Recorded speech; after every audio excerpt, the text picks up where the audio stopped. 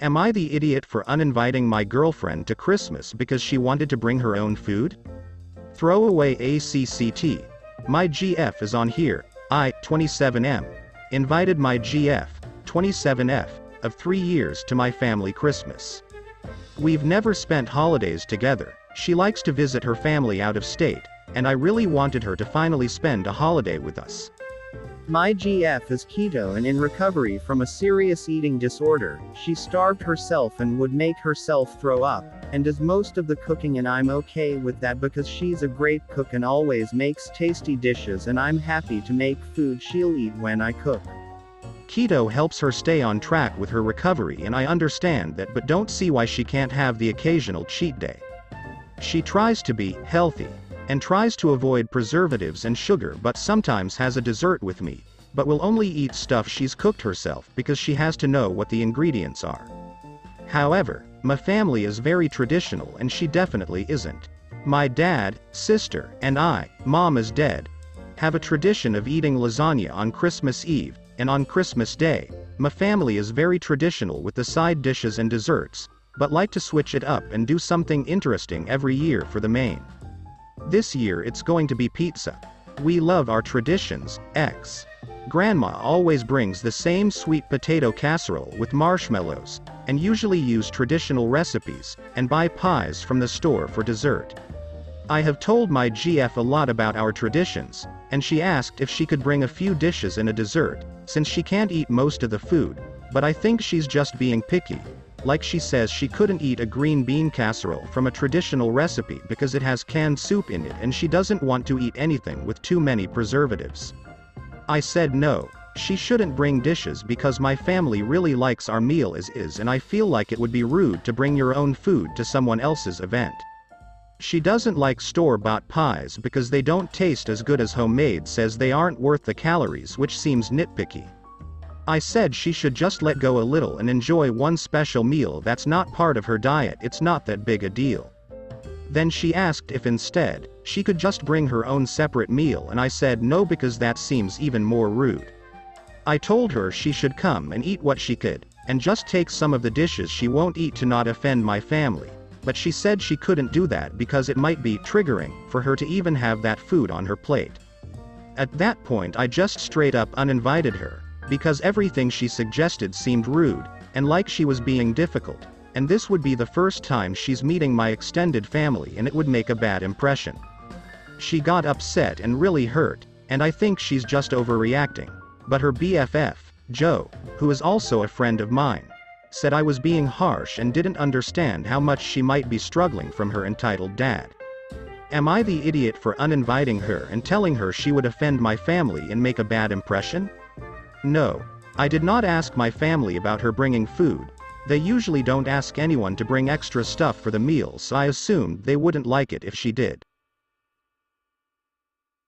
The top replies: you are the idiot, she should probably uninvited you from her life, as you don't seem to be a healthy partner for her. Does original poster want to introduce GF as a person or merely as a side piece? I just don't understand his attitude. He knows GF is in recovery from a serious eating disorder. What's harm in letting the family know that due to GF's dietary constraints that she'll be bringing some dishes to share with everyone? You are the idiot. Edit. So as folks in comments have said, GF, who refers to herself as fiancé, posted her side of the story earlier, and about 2 weeks ago posted about how she was encouraging him to take a job that he wouldn't because it paid less than hers. Putting all 3 posts together, original poster is not looking like a great guy. I hope GF, our fiancé, thinks seriously about whether he's worth it. The third reply: I'm in entitled dad recovery and I could actually understand his perspective if he was worried about her still engaging in restrictive/disordered eating. Part of recovery is learning how to navigate situations where you don't have control over the food. If she is unable to eat anything outside her pre-planned meals even for a special occasion, that's something she still needs to work toward in treatment. The language she's using is classic eating disorder rhetoric, even if she's no longer purging. However, She may not be there yet, and it seems like he has no interest in understanding where she's coming from or making any compromises or accommodations. He didn't even ask his family if it would be okay to bring something, which is a very normal thing to ask a host of a holiday gathering. I would never show up to my boyfriend's parents' place for a gathering without bringing a dish. Fourth reply. All of it is terrible, but not even running it past the family is insane to me. He doesn't even need to mention the entitled dad. If I was hosting family Christmas, and somebody said they were bringing their partner who is keto, so they're going to bring a few dishes to make sure they have food they can eat, my only response would be, oh sure, that's fine. But I can also try and adjust some meals so they're keto as well. Does she have any favorites? And I know for a fact that my other family members would do so as well.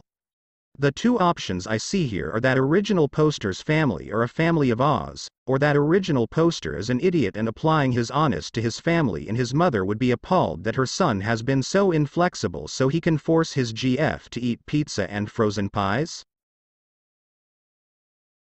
The second story. Am I the idiot for telling my kid's teacher to stop fishing for information that's none of her business? I'm raising an 8-year-old boy who is technically my nephew, though we are not biologically related. It's a complicated story. He's been with me since he was 5 and calls me Uncle Mike. His teacher, Miss L, has been complaining about his behavior. I asked for examples and then asked her if other boys in her class displayed the same behavior because it sounds like typical third-grade boy behavior, i.e. not paying attention, talking too much. We really weren't making any progress until she asked me about Aiden's home life. I thought she was going to ask about his sleeping habits. She said, well meant about his parents. I asked her if this whole thing was an excuse to dig for personal information, and if it was, then she was a sorry excuse for a teacher and a human being. She was taken aback by my comment and said she didn't know if there was something she should know about. I told her if she has something to say, then say it. Do not waste my time by asking to meet me under false pretenses just so you can fish out why I'm raising my nephew. It's none of her business. She said she'd try again when I was not so emotional, and I said try again when you're not so nosy. Today she apologized for everything and said there was no excuse for knowing things that she didn't need to know. She said she wanted to start over. I think she expected me to apologize and I didn't. I told her I don't hold grudges and apology accepted. My brother and his partner adopted Aiden at birth. Both of them are away for a very long time. I wasn't going to let Aiden go into foster care, so I took him in. He's doing quite well. The top replies. You are the idiot. The teacher is trying to help your child. Knowing his background can be very helpful and enlightening. She is not trying to fish information. She is trying to understand why your child is acting the way he acts so she can plan her interventions better and make sure she doesn't make things worse by making bad interventions with him. Stop fighting her. She is not your enemy, she is your ally. Edit. So tired of people saying that the teacher is being nosy. The teacher was trying to get more info in order to do better interventions with the kids. If a kid is having a bad behavior because he is rotten spoiled and his parents are idiots, her interventions will be more stern and punitive. If the kids misbehaved on a Monday, and the teacher knows very well that the kid just spent a traumatic weekend with her abusive parents, then she will use patience and kindness with him. The way you handle an entitled child is not the same way you handle a traumatized child. The second reply. She was concerned about the child and asked about their home life, and you snapped back that they are a sorry excuse for a teacher and human being? Definitely you are the idiot. The third reply. Educator here, 9th grade, but still. When I have students displaying behaviors that cause class disruption or disruption to their own learning, I 100% ask parents about tendencies/behaviors at home. This helps me to understand why the student is acting out. I respond/handle it differently depending on the reason. A student who is acting out because they have a diagnosis they're learning to live with needs different interventions than a student who came to school hyper because they're hopped up on donuts and monsters, who needs different intervention than the student who is acting out due to maybe personal/family emergency situations. His teacher was not being nosy. She was trying to understand why your nephew acts out so she can help support him, as a person learning to be a person, and his education. Your outburst 100% makes you are the idiot. Third story. Am I the idiot for kicking out my daughter after she kept complaining about our household? I 40F have 2 children, 18F, aitA and 21M, son, Jalen. My son has 2 children, 5F and 2Mo's son. My son's girlfriend moved in when she was 6 months pregnant and has been living with us since, due to her family and herself not seeing eye to eye. I live in a 2-bed, so I have my own room. My son has his own and my daughter sleeps on her air mattress in the living room. We have been working on getting a larger place, but for now this was all we could do. From the timeline of my between now and 2 months prior, I have noticed a change in my daughter's behavior and my son has had several conversations with her regarding so. She will complain that the baby is making too much noise. If they grab something to eat from the kitchen, she will complain about the light, and even when they turn on the oven light instead, she will still complain and talk about the matter for days. She will say that it's bothering her due to it being 2 a.m. But both myself and my son will remind her that if anyone needs to eat at any time, then they are more than welcome to do so. I told my daughter that her behavior is disrupting my household. I told her that she should move or find a different place to live, especially since she has a job and works 5 days a week. She got upset and suggested that my son's GF move and began making low blows by saying, "This isn't even her family," or that, "Whatever her and her mother have going on has nothing to do with us and she should go home." I told her that her behavior was unacceptable. I told her that she didn't have to pay her portion of the bill this or next month, but that she needs to leave. The top replies, "You are the idiot. If your son is old enough to make babies and play house, then he should get his own place. The fact that you're kicking your childless 18-year-old daughter out who works 5 days a week and has been sleeping on an air mattress in the living room is ridiculous. If anything, your adult son and his baby mama and their 2 kids should be in the living room so that he's uncomfortable enough to man up and take care of his family. If your daughter is smart, she will get out and write all of you off." This is the most ludicrous enabling I've ever heard. To punish the child who isn't making poor life decisions for wanting to sleep at 2 a.m. The second reply, "You are the idiot. You're making your kid sleep on an air mattress in the living room and allowing people to cook full meals at 2 a.m. and disrupt her sleep? Why does your son and his GF get to do whatever he wants to with zero consideration for the needs of other household members?" If your son needs to cook full meals at 2 a.m., perhaps he and his kids should be sleeping in the living room where they have access to the kitchen and your daughter gets the bedroom. Your preferential treatment towards your son is very obvious. The third reply, "The original poster clearly has a favorite child and it's not her daughter. She blames her daughter for disrupting her household, and she is busy coddling an irresponsible 21-year-old. She's even talking about getting a bigger place to accommodate him and his kids. She doesn't give a damn about her daughter." The fourth story, "My boyfriend tricked me into agreeing on a threesome and now he's pissed. My boyfriend, 24 male, and I, 21F, have been together for almost 6 months.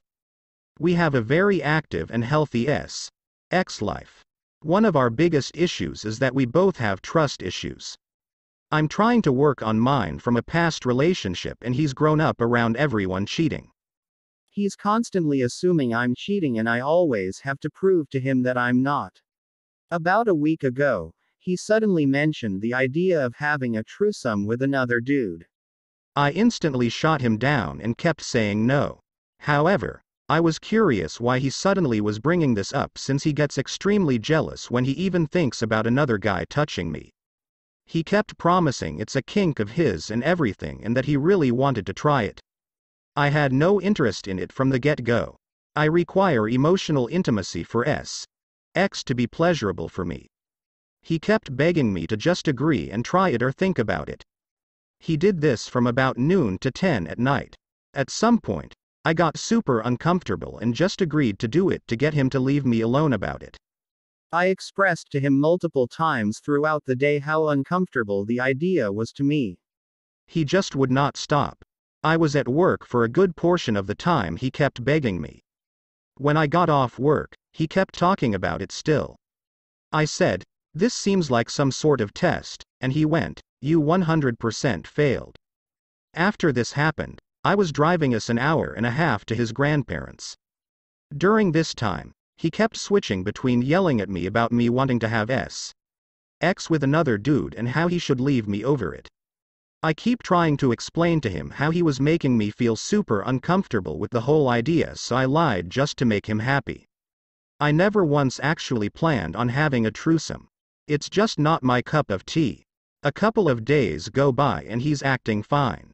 He sometimes brings it up or mentions how I'm a whore and he should know I want to have sex with other dudes based on that fact. I've slept with 3 people. One was a 7-year-long relationship.